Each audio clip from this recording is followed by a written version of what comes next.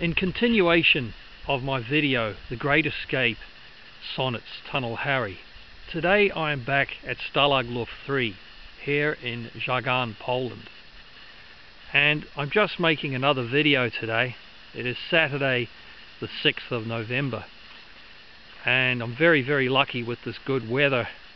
It has enabled me to repaint most of the names down here on the Harry tablets, which I'm very pleased to say. I've even had time to go back to Germany for a few days and do a small bit of tree felling there, and able to return to this good weather and continue with the names. Today I will show you just how the names are painted. I have a very good method of painting the names lying on a sponge board, which makes it so much easier on your back. The first year I did the job, it was very hard on my back and sciatic nerve, as you can imagine. So I had to think of a way of doing this so I could continue doing the job and get it done. And I thought of lying on a board, and it's worked out absolutely supremely. But I've just started the video along the road there, the dramatic backdrop here to the Tunnel Harry, the long distant sort of forest road here. We're sort of broken off from the main town of Żagań out here, so it's always good to show you these shots of exactly where we are. As you can see that I'm just on the road, just on the outside of site.The. Here's the exit here, as I showed you before. The ardua ad astra tablet right there, and the Harry memorial stones, and the sign just there, and of course the big forest backdrop there that the escapers passed through on their way down to the Żagań station, as it was known then, because it was German territory. Okay, so it's a beautiful day down here today, perfect for making a nice little video here. I'll just show you the tunnel line again, and I'll just assemble the camera on the tripod, and I'll paint a few names on I'm up to the Australians now, and I will paint for you John Edwin Williams and Reginald Kerrith. They were both close friends. There's the halfway station, Leicester Square, and just make my way down here back to the entrance of Tunnel Harry. Yeah, we've had a bit of rain over the last few days, so I couldn't come back over here, but I have painted. There's the halfway station, Piccadilly. I have in fact painted the majority of the names here. I started with the British because obviously most of the victims of the Great Escape were English. Then I ended up here with the New Zealanders. I've left a fern here in memory of the New Zealanders, and 2 pine cones there, and the plastic flowers which I normally bring with me just for display purposes. There's the Belgian, Picard, the end of the British names there, right there, British. I'll just go back, make a good shot for you here so you can really see the names. Bring it down close for you.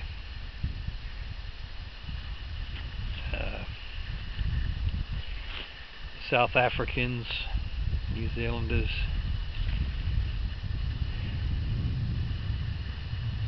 I just use a typical metal paint for this job. normally hammerite. It's very good paint, it's good strong paint for this type of job. But it works out very nicely. The blue names are the men recaptured, and the black names are the men who succumbed to the Gestapo. I just underlined the British names there with the small piece of wood and highlighted Roger Bushell right there with the 2 pine cones, the leader of the Great Escape, Roger Joyce Bushell. There's the Lithuanian Makinkas, French Bernard Scheidhauer, who went with Roger Bushell during the escape. They teamed together. And the Polish names right there. Polish names. I just moved past this piece here, this section here, because I thought it's best to get the names painted first and then come back on that main piece there. The Great Escape is 24th, 25th, 3rd month, 1944. There's the Australians there. I've scraped out all of the names and just got going with Australia at the top there. And this is my prized sponge board, lying face down upon a sponge trolley, lying face down upon a wooden trolley, like in my poem Our Way to Freedom. But this is superb. It's absolutely superb lying on this board, because you don't get a bad back, and it's very good for circulation, blood circulation, you know, in your legs. When you're sitting on the tablets, you get you get the sore sciatic nerve, and you just stooped over when you get up, you almost collapse at times because you forget, you're so busy doing your job down there, and then when you get back up, you just can't believe what's going on. You nearly fall over, and it's very hard on your legs and your back. And I basically just couldn't really continue with the job, because I thought, this is just no good to me, so I have got to find a way of doing this. And I thought, well, lie down, man, get your back straight, like everyone says, you keep your back straight. So that's what I did, and it worked out very, very well for me.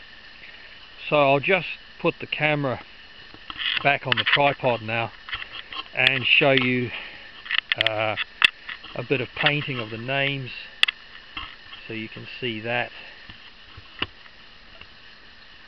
Yeah, what a wonderful day it is down here. It's very calm and easy, and just ideal really for what I'm doing here. I'll just move the camera back a little wee bit there so you can see the full name, Australia. Okay. Okay, so I'll just paint a few of the names, and you can just see me painting the names, and that's a good thing. Okay, well, I will start with John Williams, because you know what I've been talking about in the last videos about John Williams, and I'm really pleased to have got to this point, because I didn't even know whether I'd get this far, really, because it was very, very bad on my back. But I'll just show you the painting of the name and how it's done. I'm just starting off with a new brush today, because my other brush was a little bit worn out. But yeah, it works out really quite nicely. The brush I'm using is a 4mm brush, and it's quite good for this, actually. This scale of letter, it's perfect, really. I was using it on the bigger, the titles also, because it was it's sort of easier, really. I had a slightly thicker brush, but it's a bit easier with the small one. Yeah. But John Williams and Reginald Kerith right here. They were both close friends, and I believe they played rugby together, and yeah, they were close friends, and they were both of the 450 Squadron, Royal Australian Air Force. Albert Hake, this man here, the Australian, he was responsible for making the compasses for the escape, and he was affiliated with Des Plunkett, one of the English escapers, and Des Plunkett did the maps, and Al Hake made the compasses for the escape, which were made from melted music records, and he in fact actually magnetized a sewing needle for the pointer for the compass, so it worked very, very well. Albert Hake was of the 72 Squadron, James Cattanar the 455 Squadron, Reginald Kerith the 450 Squadron, John Edwin Williams the 450 Squadron, and Thomas Lee the 76 Squadron.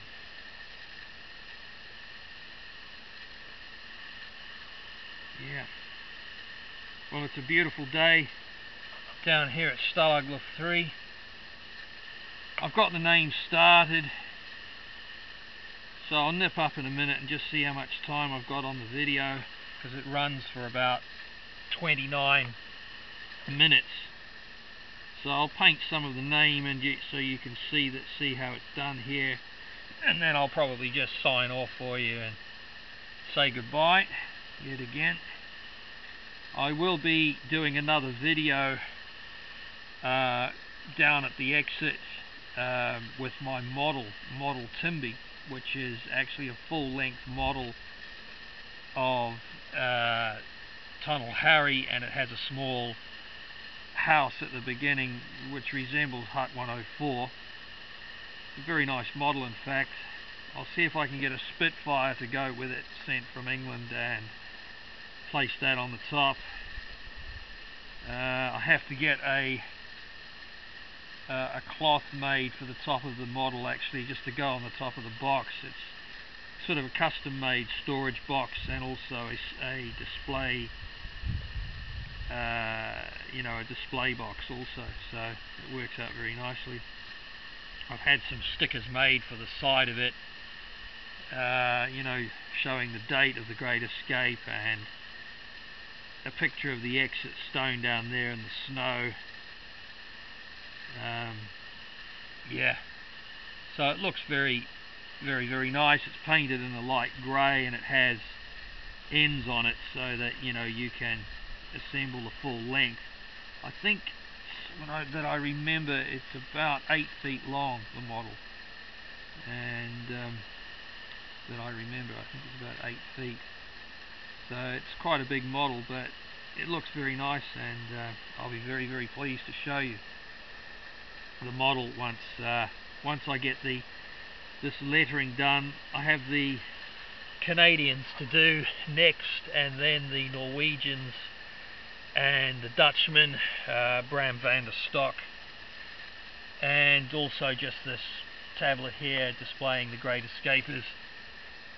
Once I've done that, then it'll all be finished, and I'll do the next video with the model Timby.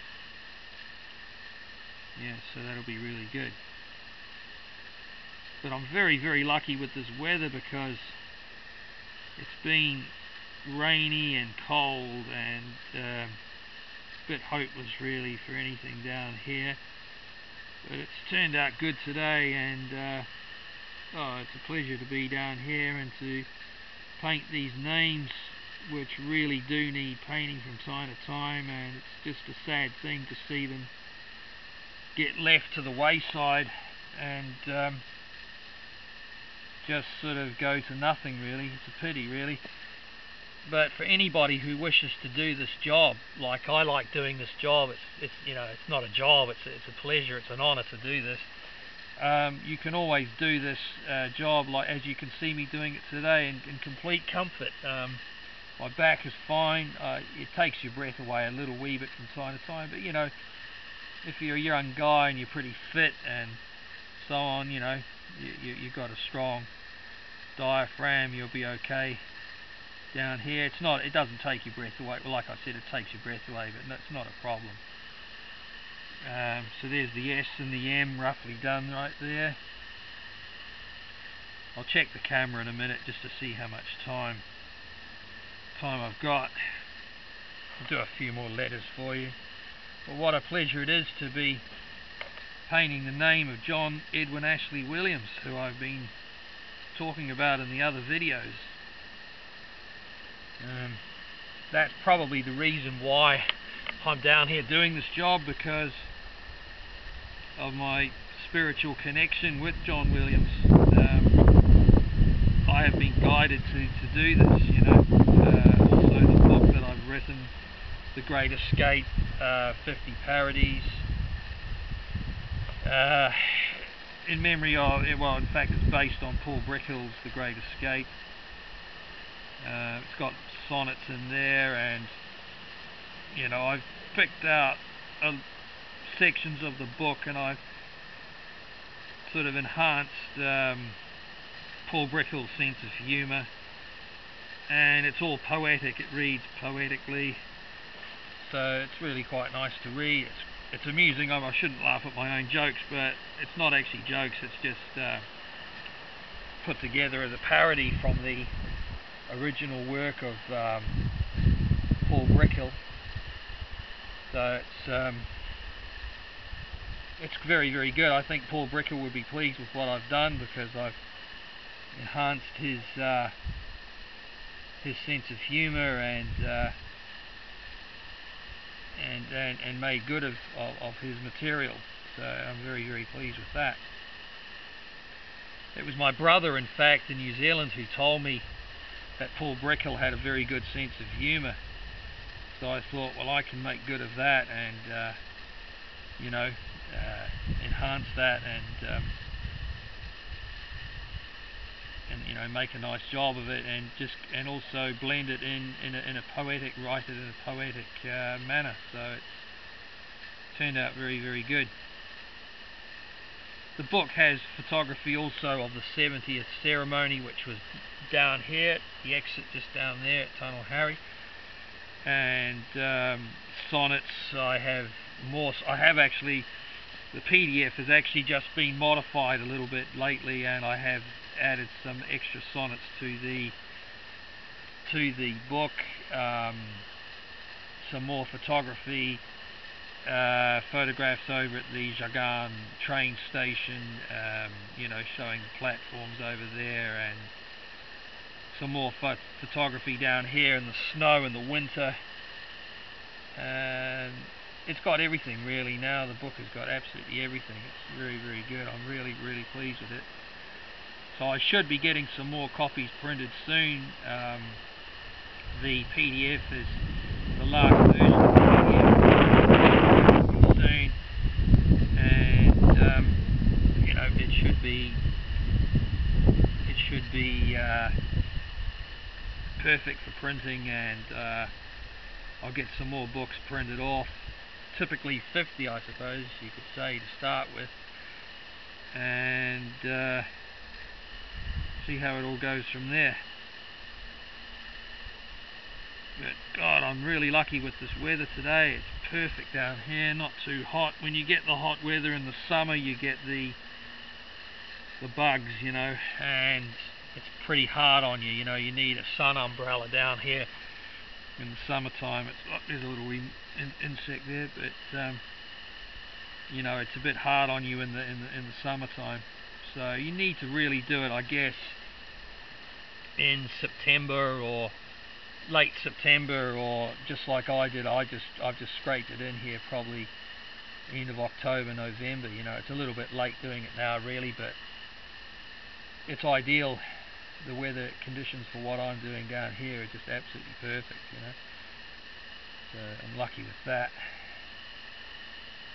I'll nip up in a second and I'll just have a look and see how much time I've got on the video, and maybe just call it a day and just sign off. But at least I've shown you the method that I'm using, lying on this nice sponge board, which is really a pleasure. Very, very easy. Anybody could be down here doing this. You don't have to be a full-blown artist or anything of that nature. Basically, I'm just filling in the carving here on the stones, which is a straightforward job. It's always I'm doing this voluntarily, so you know, I don't mind doing that. It's a good thing to do, and I'm not too far away. I'm in the town of Jari, so travelling over here isn't too much of a problem. You know, it's not a problem. I'll just nip up and see how much time I have on the video. I'll come back down and do a bit more. Okay, well I have about 7 minutes 30 seconds left here, so I'll just do one more letter and then I'll nip back up there and switch off the video. Yeah, I'm very, very pleased to be here doing these names. It's very important. If anyone else, if I'm not here to do it, I would